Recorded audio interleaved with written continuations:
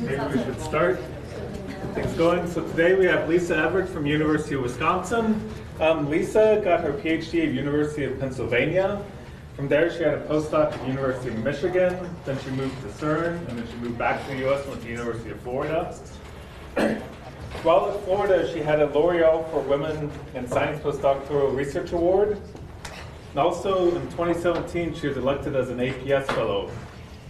And the citation was for contributions to physics beyond the standard model and the origin of electroweak symmetry breaking, with an emphasis on seeking connections between the often disparate realms of observable particle physics and fundamental theory.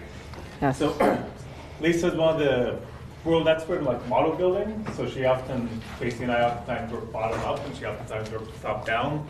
So you're going to have 2 points of view on working at these sorts of things. But today she'll tell us about beyond the standard model physics and the LHC era. So. Thank you. Thank you. Okay, so first I wanted to thank Ian and others for the opportunity to be here today. I've had a really great day meeting a number of you and talking to you. And for the students in the room, it's probably also good if you know that I first met both Ian and Casey when they were students themselves. And so even though all of us are a little grayer now and some of us are a little more weathered, let's say, I still think of them as young students, so I can pretend the time has not passed in the way that it appears to have done. Okay. All right, so I'm happy to be here today to tell you about beyond the standard model physics in the LHC era. Let's just start with the things that we know, which is that the LHC era is really a fantastic time for physics. Okay? The thing that I've been actually talking about a number of times today, meeting with various colleagues here, is that when I was a graduate student, I first got into high energy theory right after the superconducting supercollider was canceled. And so there was a long period in which there wasn't an influx of experimental data, and the future was uncertain. Right? And so the fact that we have this machine operating and doing such a fantastic job. Okay, here, I'm from Madison, where we have both Atlas and CMS, so we have to have both on every possible slide, otherwise, stuff happens, okay? So just so you know, prepare. So we see, here's sort of how the machines have been doing. There's been an incredible amount of data, many analyses, and as I'm sure a lot of you know, there's the Morion conferences in the spring, the SKI conferences, where they release all the new data, and there were a lot of new analyses, including Run 2 data. Very often some new results with that, and we're going to eagerly anticipate many more. And as we know, we're still at the beginning of this era, right? There's a long-term plan, and if you can read this, then you have better vision than I do, okay? But we also know this figure from many places. It's been all around. It's sort of the long-term strategy for how we're going to go from the LHC to sort of upgrades and et cetera, and maybe eventually some high intensity or high energy upgrades eventually. And the overarching goals, of course, are testing and completing the standard model and really answering an important question, which is there new physics at the TeV scales that are probed by the LHC in this unprecedented era where we actually been able to do this? So we always have to have the obligatory slide on the standard model. I'll try to keep it brief. Okay, so here's some nice picture of all the particles, and we all know about them, the 3 generations of the quarks and leptons, the gauge bosons, and now there's the Higgs. Actually, I like one of those other figures. I should replace this one with, the one where it's a circle and the Higgs is right in the middle. I personally like that one a lot better, but since I'm not a good figure drawer myself, I steal whatever's the first image that shows up on the Google search, so I think this was the one. And as we know, it's based on the gauge principle, right? SU3 color, SU2 left, U1 hypercharge, and the electroweak group is broken by the Higgs down to SU3 color and U1 electromagnetism, right? Now, I'm going to define the standard model according to this particle content. There's some semantics-related issue as to how you incorporate neutrino masses, right? In its bare bones inception, where we have just these sort of particles and no, maybe some statement that it's only renormalizable couplings and there's no neutrino masses in the standard model, but we now see that there are neutrino masses, but you can easily add that by either adding new particles of some sort, or you can relax the idea that we have only up to renormalizable operators, because we can generate neutrino masses, for example, from this particle content at the renormalizable level. But so having said all that, and I like neutrino masses a lot, which is why I said as much as I did, we're not going to talk about them that much more here. because their importance for collider studies is relatively minimal unless you want to really go beyond and extend this in particularly dramatic ways.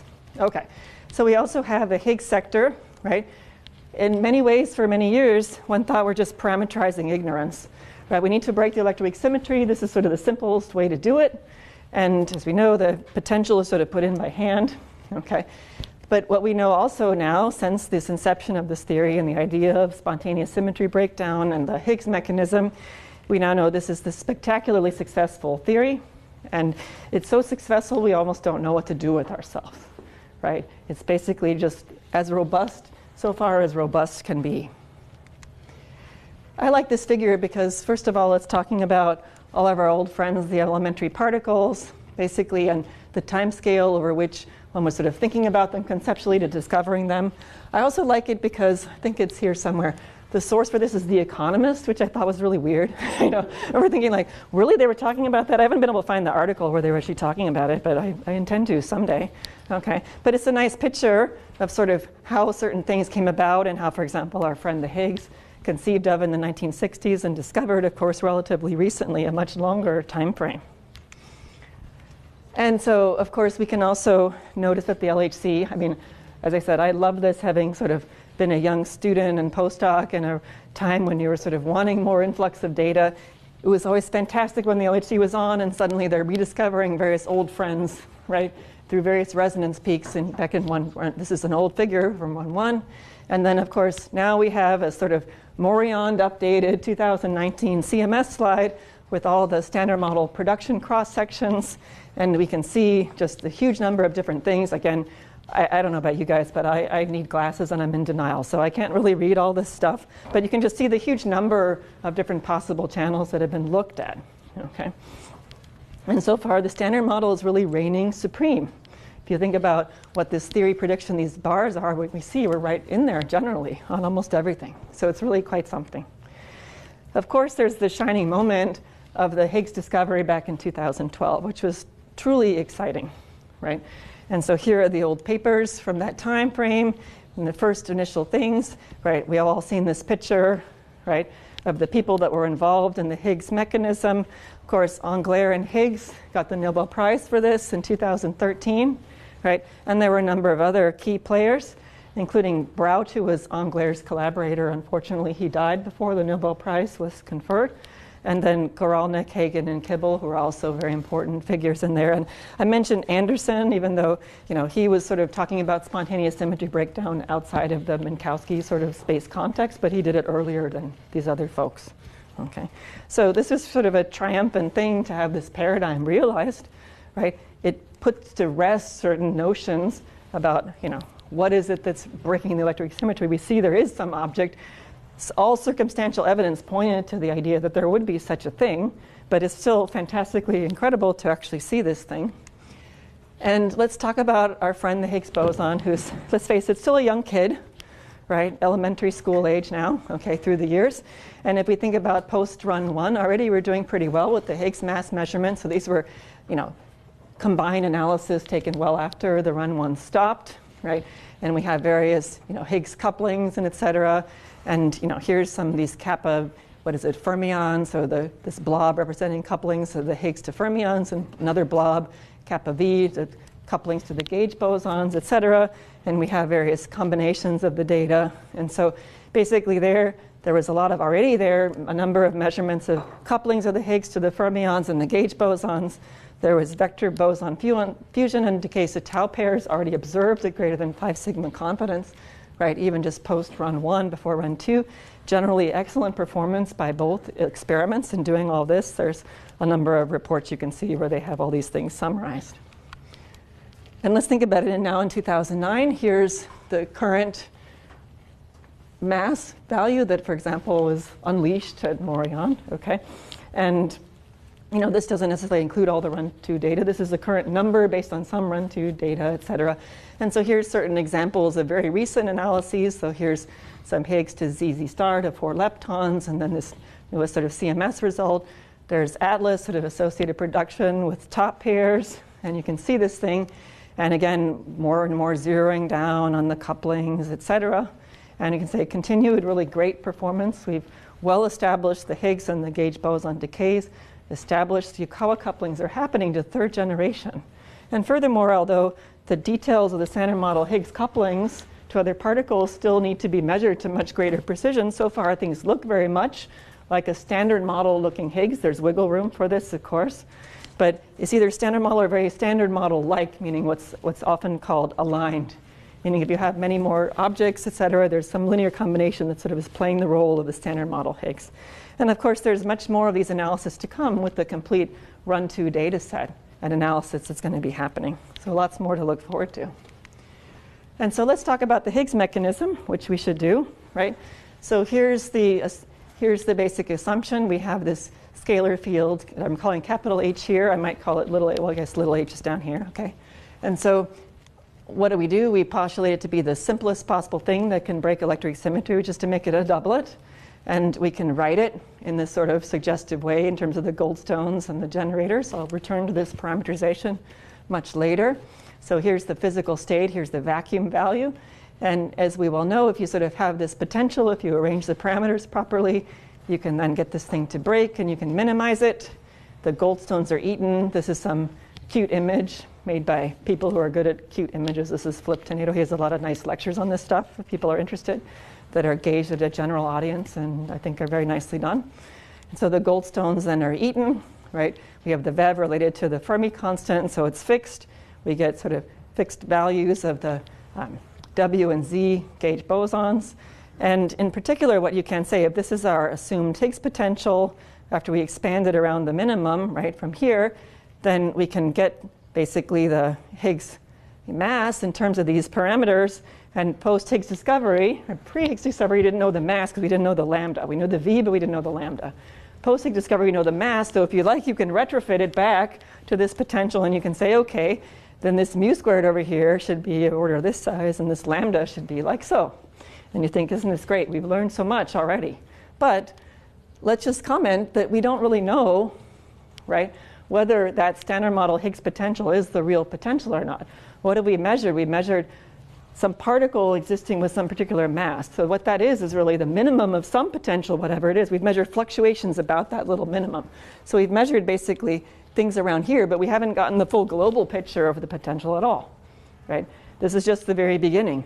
And so it may not be the correct thing, so we can't just go back, for example, to this thing back here that I was just talking about and be like, okay, we already fixed all this stuff. We already know everything. We don't know. We've measured some fluctuations about a minimum, and we need to know, for example, further issues. For example, when we go back and look at this object, here are things like the couplings of 3 Higgs to themselves. So there's triple Higgs coupling, which is a very important thing to try to measure to confirm or not the consistency of the standard model assumptions for the Higgs potential. And then also there's a quartic, which is even harder to measure, you can imagine. Because now instead of having to handle 3 Higgses, you need to have 4. Oops. And so, I'm not an expert in the details of what you need to get to all these things, but my understanding is the triple Higgs coupling, we really need to be at some high luminosity LHC. And the quartic is just very, very hard. And whenever you ask various people, and I'm happy to have various people weigh in on this, either after or during or whatever, it seems like people are always like, oh, that's at least a decade away. At least a decade away. And that sort of happens no matter when you ask that question. Okay? So in other words, it's hard, but if you really want to test that this is the potential, you need to know all those things because these things have to be related in very particular ways. Okay? So experimentally, it's very challenging, but it's important to try to confirm the standard model Higgs picture. Okay? So the point is, even though it sort of looks like a standard model Higgs, smells like one, walks and talks and quacks like a duck like one, we don't know for sure, and experimentally we have to over-constrain to try to figure this out. Okay, so it may lead to surprises. Okay. And so let's go back now that we think about the Higgs, and let's talk about all the successes of the standard model. And as I said, up to neutrino masses, which aren't hard to accommodate, the issue is how to handle the many different possible plethora of ways to accommodate them. Okay. It agrees with all the particle physics data to date. There are a few anomalies here and there. With flavor sector, I might get to that at the very end.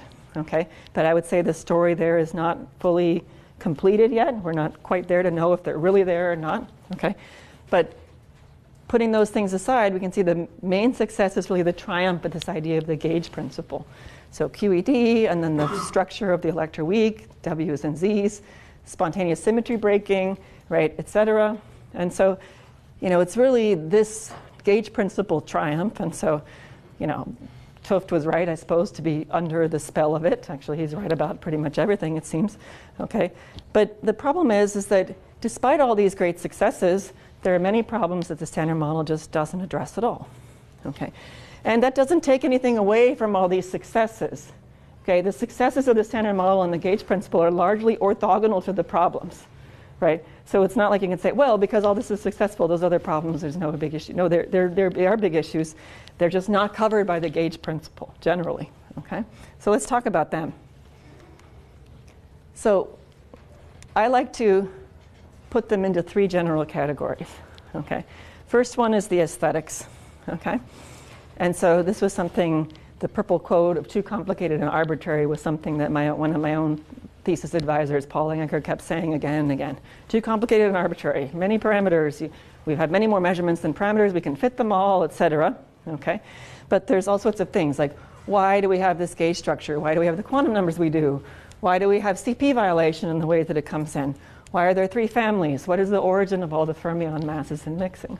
Okay, so all these are not addressed, and they're not covered or explained by the gauge principle. Now there's also the naturalness, which is going to be the main topic of what I'm talking about, and I use this word knowing it's a loaded word, and we're going to talk about that. Okay, but the idea here is really what's going on in terms of the origin of electroweak symmetry breaking, and in particular, now that we know there's a Higgs of some sort, the origin of the light Higgs mass and what the vacuum structure of the theory really looks like. Okay.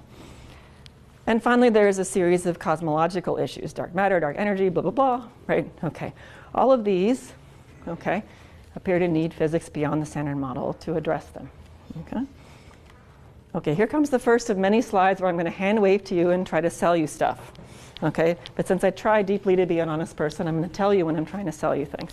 So the idea here is just to get some sense as to where might we expect the physics that comes in to handle some of these problems, where might it come? And because it's about expectations, these all have theoretical biases and prejudices in them. So let me just say what I think they are. And that's going to end up being why I'm going to talk about why there's been so much focus on this idea of naturalness and physics at TeV scale. Okay, so the aesthetic problems, okay, typically one expects, if you think, okay, when might the scales of new physics come in?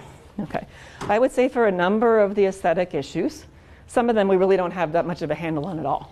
Like why the three families or whatever. Whatever that might be, it would be some other theory beyond that sort of says it must be three unless something else happens. We're not really there, including in string theory or other attempts to go beyond. Right? There were some ideas that you can relate that to certain topological properties of a compactification manifold. That's true in certain contexts, but it hasn't been fully fleshed out and realized in some way to make that more precise. Okay? But one thing we do know, for example, if you think about the flavor puzzle, that's the origin of all the fermion masses and mixings. If you try to bring down whatever physics is that's coming up with those things down to scales that are accessible by experiments, TeV or lower, then what generally happens is that the structure of the Standard Model, which says that certain neutral current processes are rare, that they change, that the ones that change flavor are very, very rare, and they're rare in a way that's very precisely understood in the Standard Model. And you put in new physics and make it accessible and allow it to change flavor so that it can generate fermion masses and mixings which have to change flavor, then what's going to happen is generically you're going to be in major trouble and you're going to overproduce rare decay production that you know and you have measured are not there. Okay? So again, the idea being that most likely to avoid some of these things, it's most likely that whatever that physics is, it is a much higher scale. There's also ideas, again, all theoretical prejudice, but there's a number of sort of conspiracy that means that usually when we look at these problems, we work in a much higher energy domain. Okay? Now, what about, let's go to cosmology. Okay? Now, there are many, many, many possibilities here, and I can't say that much. Okay? So dark matter is probably the #1 place where people start trying to make arguments for order TeV, but there can also be arguments for larger or smaller, right? It's really all the way out there. Same with the matter-antimatter asymmetry. It could be TeV, could also be much, much larger. Okay? It could be all over the map, right? That's the point. And so one of the things that sort of made a lot of focus here on the idea of understanding sort of the electroweak symmetry breaking sector better and the Higgs, right, is basically that one can expect, quote, okay, if you want to make this thing understandable from the point of view of some principle, then there was this idea always that we should be able to have physics that should be in some reach of a collider that's probing the TeV scale. And this is an effective theory argument, and it's called the gauge hierarchy problem. I'm going to get to it in a moment. Okay. So I'm going to focus here on naturalness, okay, in part because this is the domain where we think that the collider input can tell us more about what we learn or don't learn about it. And the issue is always stated in many different ways, and many of them can seem misleading, so I'm going to sort of try to navigate through this. Here I'm trying to not be super technical about it, because I think it's in the sort of super technical statements that one can then sort of be a little bit misled and talk about divergences. I'm going to talk a little bit about it, but the idea is really, why is the Higgs so light, and what's the origin of the electric scale? So here's some inputs that we already have. Okay. And so at the heart of the issue is really two basic ingredients. First is there's one high scale, and I'm calling it capital M. M is much larger than electroweak, supposedly. So we already know, for example, there's a Planck scale, right? That's bigger, right? So we know high scales are going to exist. We can also imagine there might be other scales. So one scale that could be there but maybe isn't is a gut scale. There could be other scales that we could construct or concoct. Okay, but suppose there's something that's higher. And then we can work in the framework of effective field theory, okay, where the idea is the following, okay? And basically, I'm having a whole slide on this because I think it's important to understand why the paradigm of sort of thinking about effective theories has taken hold so much. Okay? So the idea is obviously what we really want is some fundamental description, okay, much like sort of a Maxwell's equations for electromagnetism, where from everywhere you can calculate everything. Okay? But even if even if you might have it, and I would say we're far from that, okay? You can often achieve enormous simplification from doing an effective description. So the idea being, physics basically is forgetting about certain energy scales as you zoom in on the areas that you want. So for example, we don't need to know the full relativistic theory to think about what happens if I take this laser pointer and drop it on the floor. We can use Newtonian physics for that. And that's because ultimately it doesn't care about those microscopic details. Right? We can essentially what we call integrate those things out. So the idea is physics is forgetting about degrees of freedom at very short distances generally. Okay? Whatever that high scale physics is, this UV physics is going to be encoded in these parameters. Okay? So what you can do is you can work in an effective description where you measure those parameters, and from there you try to figure out how you go from there to what some next level that's predicting those parameters.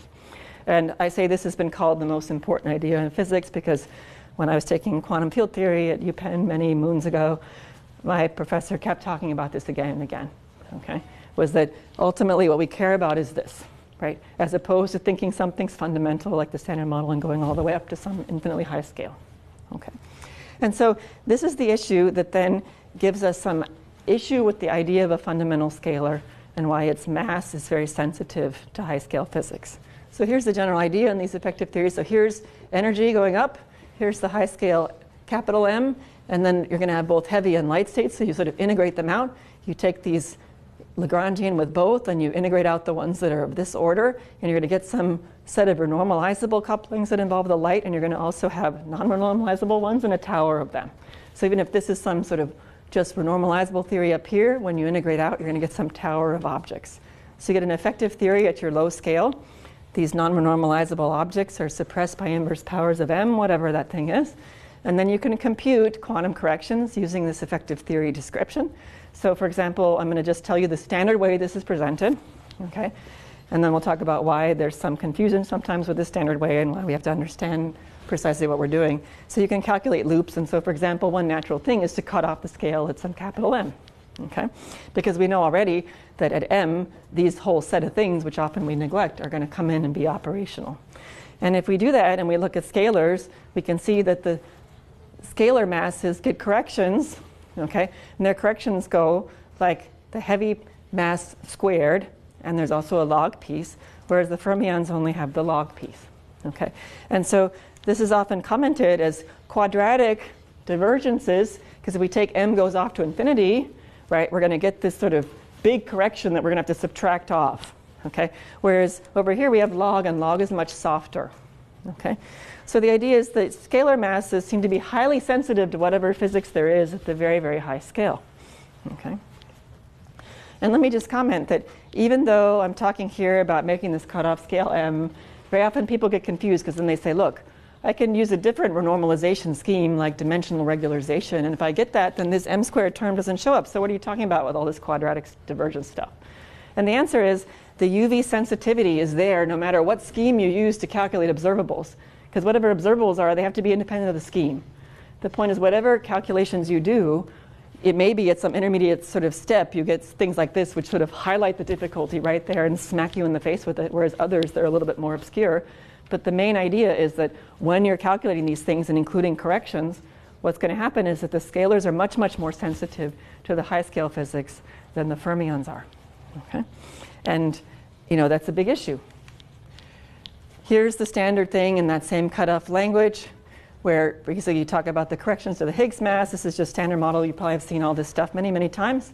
And so the question is then, given that you're going to have all this stuff, here's the m squared, and then there's the coefficient. And so you need to have some sort of sensitive cancellation if, say, this m is very high up near Planck or God or some very high value. Okay? And like I said, this general issue was understood for many, many years. We've all long known that if there was a Higgs that was a fundamental scalar, this was going to be some kind of issue. Why is this so compelling? Okay? It's because obviously it's been compelling because people have been focusing on this idea of like natural Higgs for such a long period. Okay?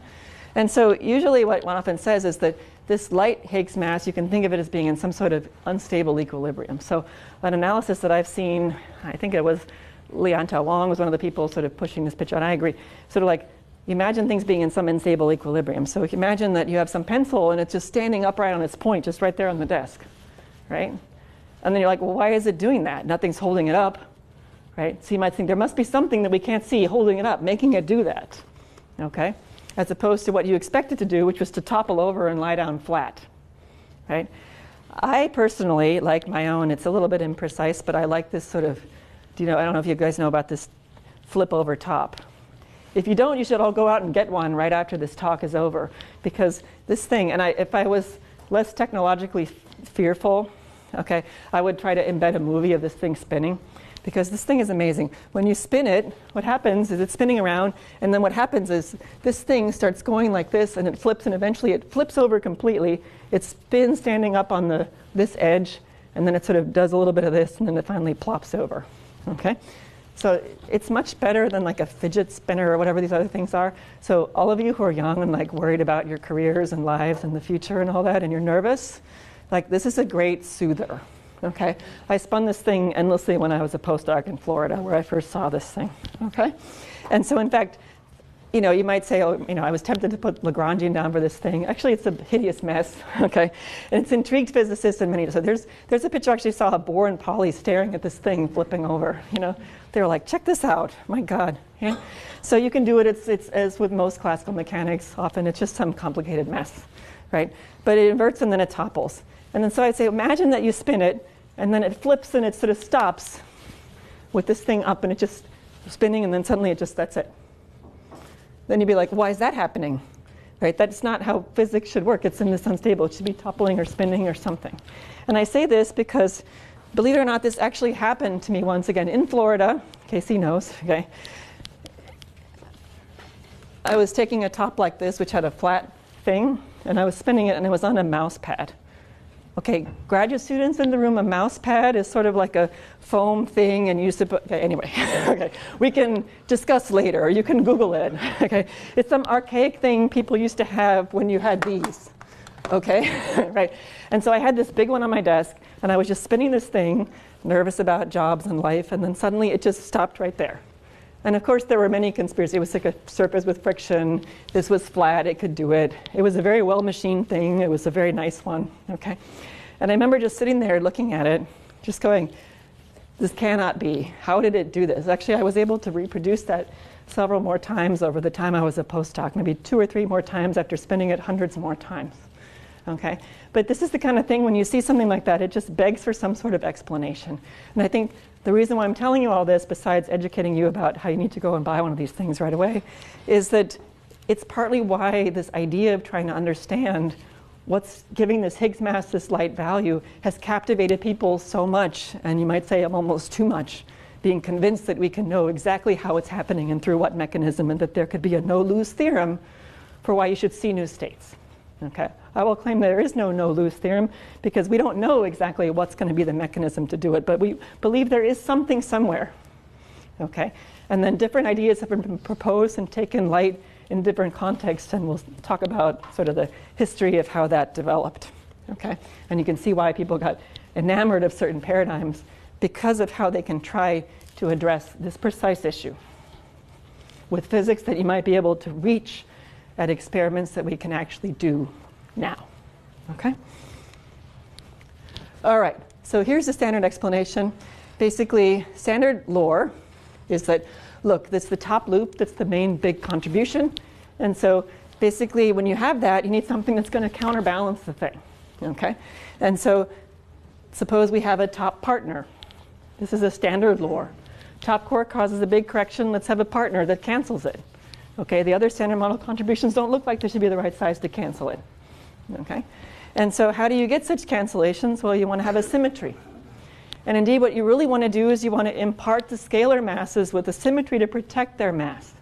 And that's not so easy because if you stare at this mass term for a scalar, it goes like absolute value of phi squared. So simple symmetries aren't going to cut it. Okay? Compare the fermions, right? Fermions have this type of mass term, and we know that as you take this mass parameter in the fermion sector to 0, you have an enhanced symmetry, which is called chiral symmetry. Now you can do independent rotations of the left and right-handed states that make up this mass term.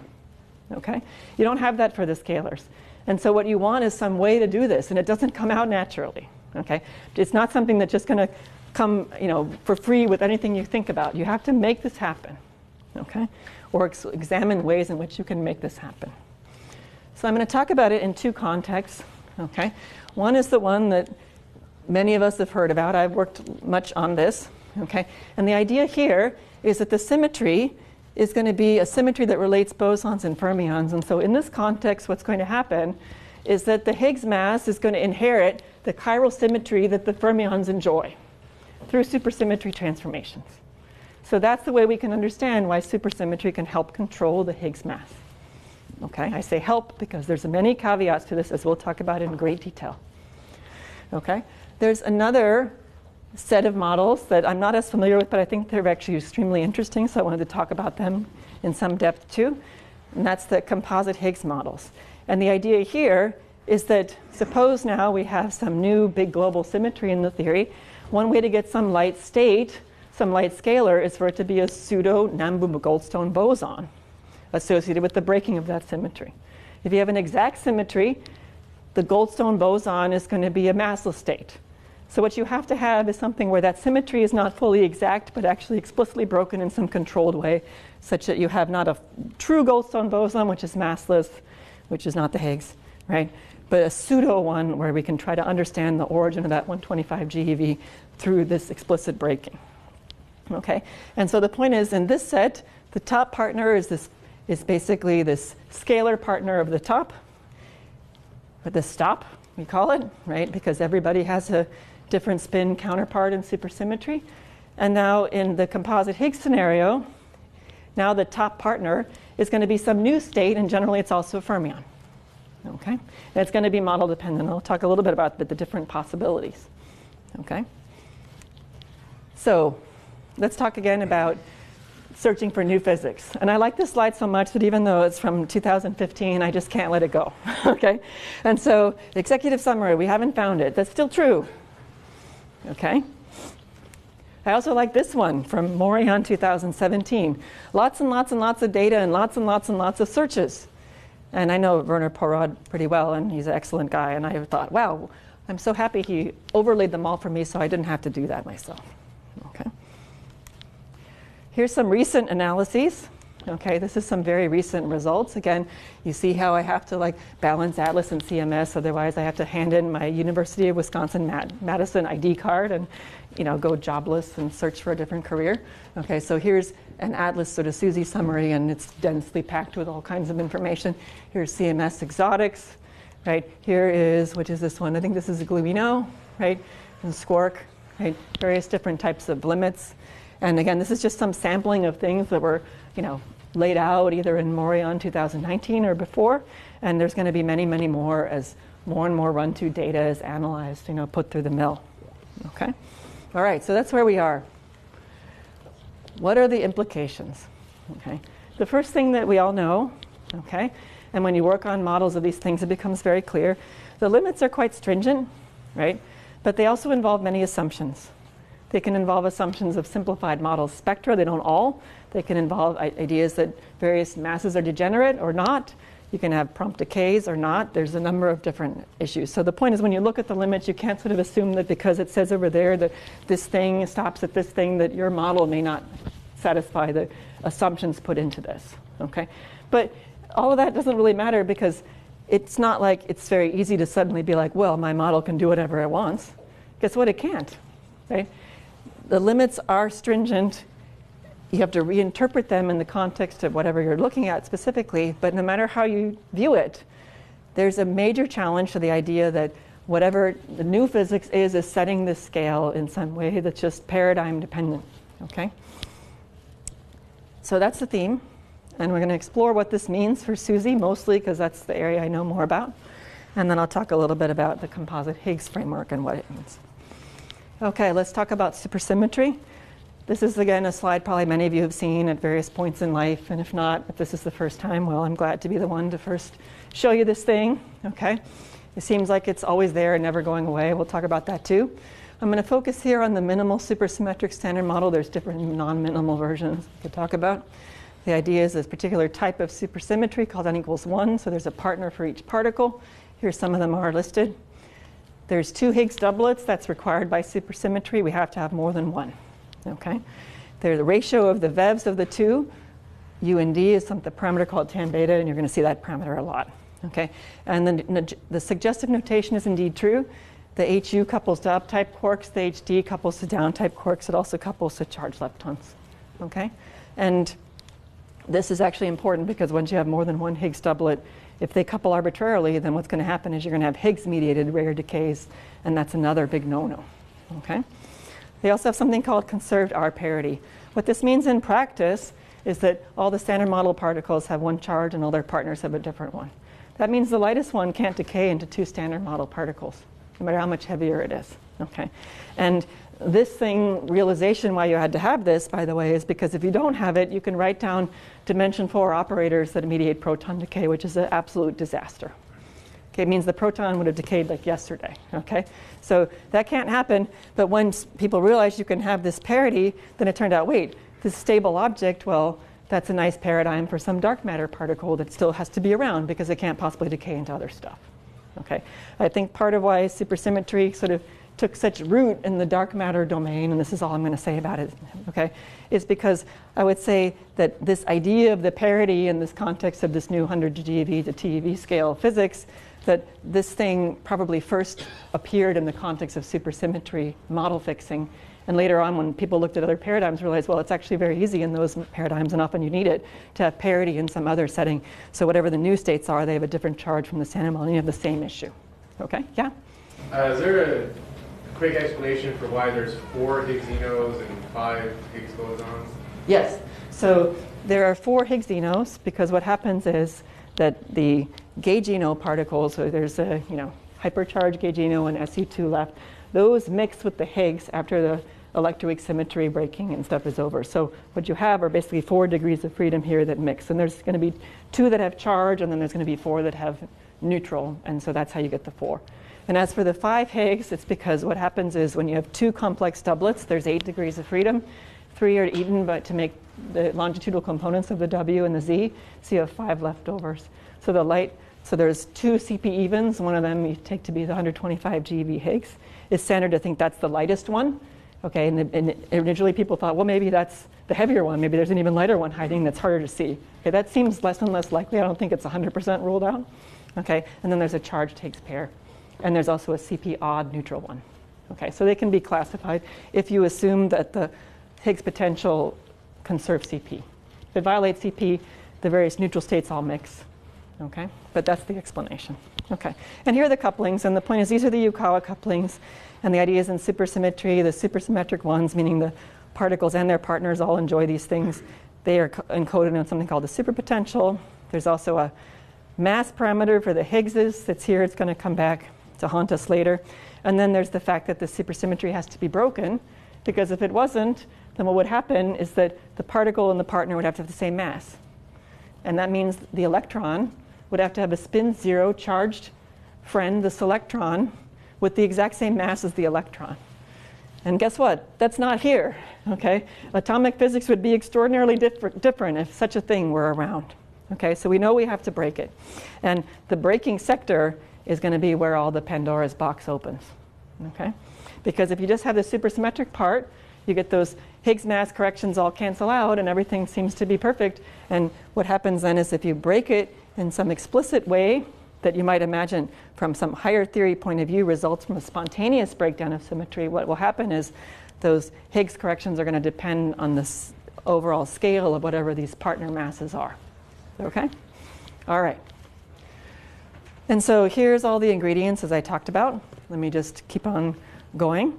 Right? This is exactly what I just said, so let me move on. And so here's what the supersymmetry breaking parameters look like. So here's the gauge partners. These are spin 1/2. Okay, 1, 2, 3 for U1, SU2, SU3. This is the supersymmetric version, supersymmetry breaking version of the Higgs, the Higgs mass parameter. Here's couplings among the scalar objects, the partners of the quarks and the leptons. They can couple with trilinears, and then they have mass squares. And everybody can have flavor indices. So this is actually a lot if you really start counting. If you count and let the arbitrarily general supersymmetry breaking sector in there, then there's an enormous number of new parameters. And so right away you can say, this is completely crazy. So we're adding this thing in, and then it's got 100 parameters, and 100 parameters to explain this one thing. Okay? And that's absolutely true. Although I'll argue that of these 100 parameters, there's about 20 that are relevant for the issue at hand. The rest are related to flavor mixing and CP violation. Okay? And those are their own Pandora's box to open and deal with. Generally, if those are around in order 1, you're doomed by various flavor-changing rare processes. But the limits, again, depend very much on which process and what thing, and they're very complicated. And in fact, this parameter space is so vast and so complicated, I would say, despite, you might think, what seem to be an enormous number of papers on supersymmetry, we don't really have a complete cartography of what the viable parameter space is. What we have to do is try to get a handle on it, and now that we have LHC to probe this thing, what we want to do is make sure we're covering all the relevant regions. Okay? So, okay, I just said that. Here are the parameters that are relevant for colliders. Okay? And so there's actually 19 of these as written here. Okay? This set of parameters is now given a name. They call it the phenomenological MSSM, meaning those are the things that are going to be relevant for collider phenomenology. And there are some brave souls out there at SLAC who actually are running colliders. These are theorists. They are basically taking this 19-parameter model and scanning over things and trying to calculate what the predictions are for various LHC processes. You can imagine how complicated this is. Okay? All right, so here's all the data. Let me just back up and look at it. And so what does it really look like? Okay, the things with SU3 charge are really around the order a couple TeV, again with the caveats and the model assumptions, et cetera. Okay, there are many, many new searches going on, all kinds of great stuff. I think we're going to keep learning a lot more as more and more data from Run 2 gets processed. Okay, so what are we going to do to try to understand this huge parameter space given the fact that we have, we have these data? So there's several things you can do. The first thing you do is just parameterize it. And you can say, look, 20 parameters, that's way too much. Let's have as some bare minimum possible. And so typical parameterization comes by a name, minimal supergravity / CMSSM, where C stands for constrained. And the idea is now all the gauginos have a common mass, all the scalars have a common mass, all the trilinears have a common mass. Turns out the magnitude of mu gets traded to make the z mass work, but its sign can be either one. And so now we've taken our 100 and we've zeroed everything out except for 4 plus a sign. Okay? So that's one end of the parameterization extreme. The other end is this 19-parameter thing I just talked about. And there's some other people, including John Ellis and others, who are now taking simpler versions, but still 10 or 11. And basically what they're doing to do that, by the way, is instead of making everybody flavor universal, they're going to allow different, they're going to cut down on the number of possibilities, but still, allow for not just something this simple. Okay, so that's one set of things. Another thing you can do is, of course, just say, well, forget about the details of this huge model. Let's just think about a subset of particles that might be relevant for a particular LHC process. This is the simplified model approach. It's a very logical, natural thing to do. And then another thing you can do is say, okay, instead of just sort of saying that we're going to do these arbitrary things, let's try to build models of this stuff. And that's what I work on, and I've been working on. And there are many, many things. I'm going to guide you through a couple of them. Okay, but since, as usual, just like when I teach, everything takes longer than I think, I'm not going to have time to go through all of them. So at some point, I'm going to be like, if you want to have questions about detailed models, you can ask me. I spent many years on all these things. Okay? All right. So those are the phenomenological MSSM, the parameterization studies. And I'm just putting them up here. This is a paper from 2014 from that Slack group. And the main idea is that now they have these codes that are showing how fractions of models excluded. And the point is a simplified model might give you on a certain curve, but if you allow all these parameters to vary, the interpretation is much different. It's just logical. If you have more parameters, there's more ways to understand how you can evade things, okay? I mean, there's nothing unexpected. It just shows you that you have to be a little bit careful judging too much from sort of something from a simplified model or an M-SUG or CMSSM, okay? All right, now let's talk about supersymmetry breaking. Okay, and like I said, the Higgs mass will turn out to be a major, major constraint here. Here's the corrections to the Higgs mass that are happening in the MSSM. Okay, so we have the tree level result, and it's well known in the minimal supersymmetric standard model at tree level because there the quarter coupling is actually predicted. It's related to a gauge coupling.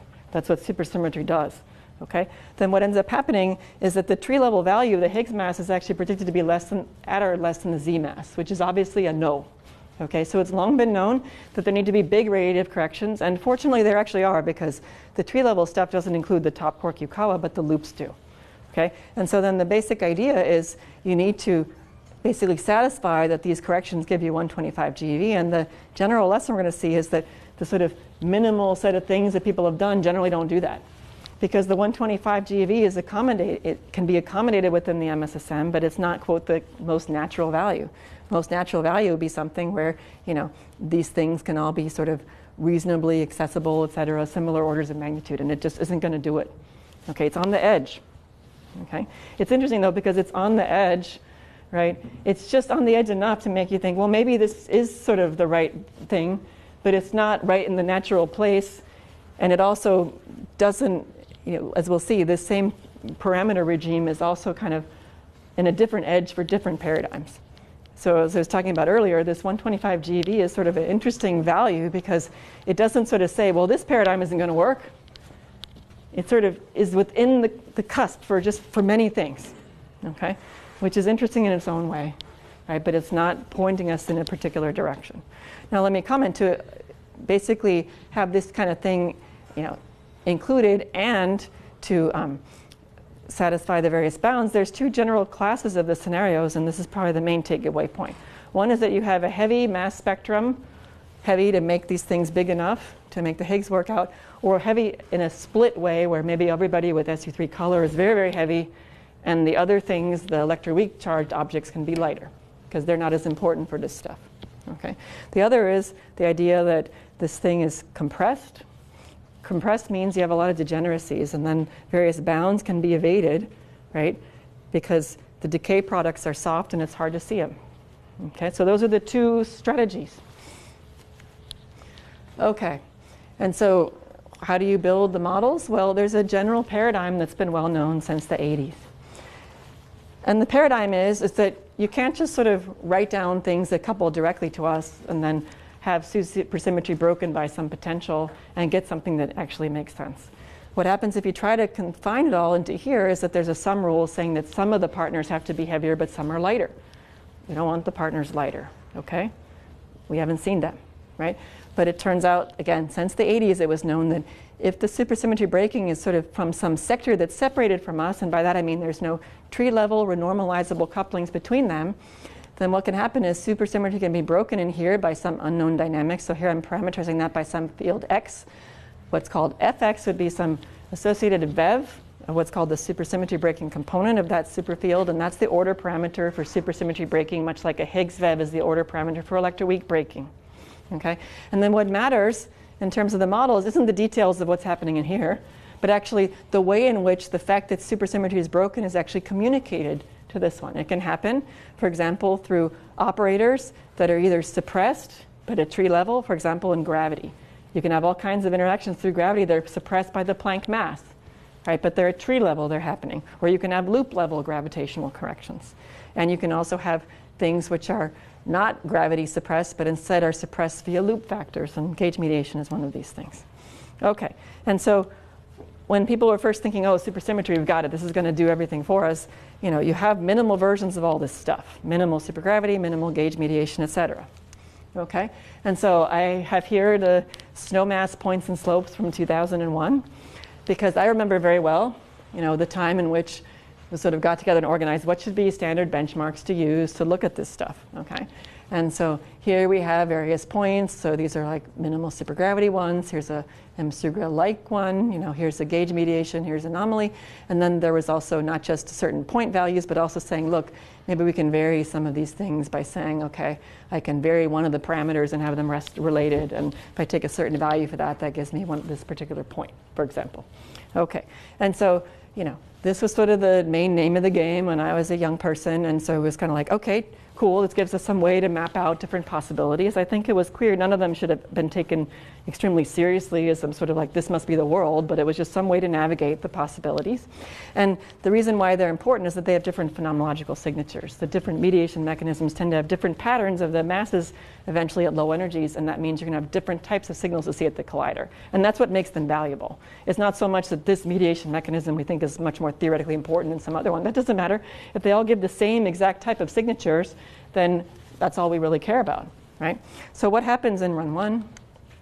That happens is something very simple, which is that the Higgs mass actually rules out all of this stuff except for one of them, independently of any of the direct search limits on anything, okay? Which is quite something, okay, if you think about it. The reason why is that this is telling us something about what the stops have to be doing, okay? And so what's interesting about this is that you can actually make a rather strong statement. And I'll talk about this one here. And then I'm probably going to skip to near the end and talk about composite Higgs just so I can have a chance to do it. Okay. There are many more of these SUSY models. I'm happy to talk about it. In 2001, didn't we know 125 GeV for the precision electroweak? No, I think we did not know that. I think what we did know was that... When did we know? When did we know that it should be... When did we know and what did we know? I think what we knew, right, was that there was something that was in a certain range. And I remember there was that parabola thing that was skewed over. And it sort of was suggesting that something was going to be below a certain value. But I don't think we knew exactly 125. No, we never knew exactly. Yeah. But that was, I think, post-precision electroweak. That's 2001, but most people had quite a bit of information. Yeah, but I think part of why, okay, I wasn't I excellent. think it was about less than 150 or that. Yeah, less than 150. Less than 150 or something. Oh, 169 hadn't even. Well, how does 150 work on that graph? Oh, so, okay, hold on. Oh, it does matter. It matters. Yeah. It matters a lot, actually. Yeah, that's right. So anyway, I mean, the point is once you pin it down, it sort of slices out very particular things. And because if you actually stare at these numbers, what you see is masses here, except for a couple of exceptions here where they let certain TeV scales creep in, these are hundreds of GeV. Because this was sort of the idea that we're connecting this sector together with the electroweak symmetry breaking sector. So we want 100 GeV scale, not something much, much bigger that you're going to then have to get some cancellation at some degree to give you back the Z mass of 90 GeV or whatever, right? So that was the prejudice for a long time. I thought this must be something like this, right? It's really that way. And I think back then, right, this was sort of, right, 2001. So I guess post-LEP, people were thinking maybe the Higgs is 115. Again, you go back to this picture, and what's going to happen? You lower it down, you're going to allow for different possibilities, right? So, okay, let me just talk about how in minimal gauge mediation, okay, you can even make a stronger statement. The fact that you need this large stop masses or stop mixing actually tells you that minimal gauge mediation, which is some idea that gauge loops in here, okay, basically, there were benchmarks here from SNOWMAS 2001 based on this paradigm, all right? But then it's not just that these benchmarks were ruled out. You can actually make a much stronger statement in these theories, which is that basically here, these trilinear scalar couplings are negligible at the input scale. And what that means in practice is stop mixing is very small in all these models. And what that meant, and people worked on this before the announcements of Higgs, of course 125 was rumoring around, right? For those of us not allowed to know officially what's actually happening in the LHC, people were whispering, okay, maybe, I don't know, right? And so basically what these plots are basically showing is that if you want in minimal gauge mediation to get 125 GeV, you have to basically push parameters off into some corner, okay? It's very, very hard to get that there. Okay, and so you don't get big enough stop mixing, so to get the Higgs mass to be heavy enough, you need to make everybody super duper heavy, enormously heavy, tens of TeV heavy. Okay, and so you can say, oh, this is bad news for this whole framework, and it is. But one way that people have explored to see, okay, can we still have this gauge mediation mechanism, is you can say, well, there's non-minimal ways to talk about it, and one of them is to allow for these messengers that usually are just there to communicate standard model gauge loops between these two things, to allow them to have couplings to the matter. Okay? And in fact, I'm going to have a whole seminar on this tomorrow. Okay, so let me say no more about this. But the answer is, what you can do is you can get bigger stop mixing this way, at the price of more model building complication. That's the lesson from all the supersymmetry stuff that I'm going to talk about today, and all the stuff I'm about to skip because I'm out of time. And I know there's a bus. We were talking about that in the refreshment break. There's a bus, and so it's not like in other conferences where you can just go on forever until people actually physically throw you off the stage, which I've been known to do. So anyway, I will continue. But if you want to hear more about this, I'm talking about it, and it's going to be informal, sort of mainly chalkboard, and show you a few figures, sort of things, which I hope will be, should be for a broad audience, not just those of you who are like working on exactly this stuff. Okay. Let me go on to say we can talk about gravity mediation. I just want to rush through these. This is John Ellis and his million collaborators who have been doing M-SUGRA for decades now. And the idea is that, look at these scales. Now, this is the gaugino common mass and the scalar common mass. This is TeV, right? We now have 10 TeV, 20 TeV, right? This is the sort of things we're pushing. So if you think about pushing on these slopes for these minimal versions, you're pushing yourself way out, okay? And there's, in general, you can see we're going to have this heavy split business. Let me just go on to say that what some people have tried to do is to say, look, these things don't look natural, right? Having 10 TeV squarks and then trying to say, well, that feeds into the Higgs potential through RG running of other parameters, and now we're going to get 90 GeV for the Higgs mass to come, the Z mass to come out, right? That seems like this thing we wanted supersymmetry to do isn't happening. And I would say that's true, okay? So the higher we push these things up, the more we're letting go, okay? Some have it more difficult time letting go than others. We need some sort of big group therapy session where we all let go. Is basically we need to understand that supersymmetry as a paradigm itself is not responsible then for the electroweak symmetry breaking scale to be the size that it is. It's that perhaps plus some other ingredient that allows that to happen. Okay? Okay. My colleagues, one of my colleagues in Madison, Vernon Barger, he and his collaborators are trying to say, look, I can define naturalness in a different way. What they want is for the Higgs potential itself to have no cancellations. Okay? Remember, fine-tuning and naturalness are subjective ideas. What kind of tuning do you think is okay? This is partly why it's so hard to sort of get a firm handle on what people are actually believing, because it's subjective, right? There's not like, this is what fine-tuning is, but this other thing is not. No, it can be whatever you interpret it to be. And so what these people are saying is, look, if I want to make sure that all the terms are similar, right, then what's going to happen is it prefers certain types of models. And in general, what you're going to have are a very predictive spectrum, and they call this radiative natural supersymmetry. And they have a criterion that they call delta electroweak, and that's what this thing is here. And so the point is they want this criteria, which is related to this cancellation aspect here. They don't want too much cancellation. They're going to look for places where that thing is small, and then they're going to say, that's, quote, natural.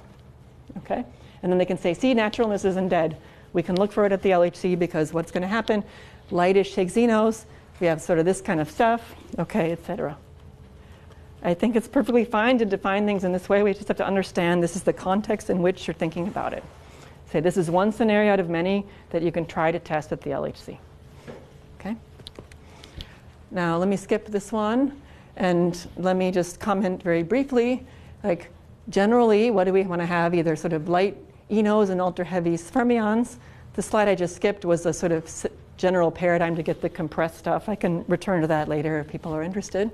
Okay, and so there's many ways people have looked at. Another one is top-down from Gordy Kane, and he's pushing very hard on this other idea about some string-motivated stuff. Okay, but the upshot is that you have to get into this pattern that's not at all what people have initially envisioned, right? And whenever you start having very heavy scales, you have to understand, why is there a hierarchy of these scales if there is such a thing? And how does it feed into the Higgs potential, and why is the electroweak symmetry breaking scale coming out where it is? And the answer is, it's not what we thought it was with 100 GeV superpartners back in the early days. Whatever it is, it's not that. That's the lesson that we have to take away. But I would say, given that this is an interesting paradigm, we should be exploring to the best extent that we can how we can test this paradigm at the LHC. And one of the ways to do that is to look at these various possibilities and make sure we've done everything we can. And as I said, experimentals are doing an amazing job with many searches and many approaches. We want to make sure that we're covering every possible thing. And from a theory point of view, I like to look at these different things, not necessarily to say, oh, okay, maybe there's some thing that they're not only looking for. Most likely, searches are already covering a lot of this stuff. The question is, if you learn some particular thing from your search, what then can you learn from the theoretical side about it? Okay? All right. So that's the SUSY business, and this is the summary of it. And since now I don't have any more time, this is the main lesson. Okay? We have much more work to test this paradigm, okay? Although I would say, much like the other paradigm I'm going to talk about, we don't have some sort of knee-jerk, it's this paradigm that's giving us the, quote, natural Higgs mass. Okay? Let me talk briefly about, very briefly, I promise, about composite Higgs. The idea here, as I said, is Higgs is a pseudo-Goldstone boson. Okay? And so here's the idea, right? And we've seen this idea before. For example, pions can be thought of as pseudo-Nambu-Goldstone bosons associated with the chiral symmetry of the quark sector in QCD. So here's some picture, here's all the resonance, the heavy resonances, and there's the pions, much lighter because they're an approximate Goldstone boson. Okay? So now what do we have to do? The idea is you posit some strongly coupled sector with some scale, right? And then you say this sector has some global symmetry that's broken to a subgroup. Okay? And so what you want is that in this, you want to gauge the electroweak symmetry breaking group in terms of this subgroup H. So it's this combination over here. And so the big group breaks to the subgroup, and then we have this overlap here. And so then the Goldstone boson associated with this breaking of G to H then can be associated with the Higgs of the Standard Model. Okay?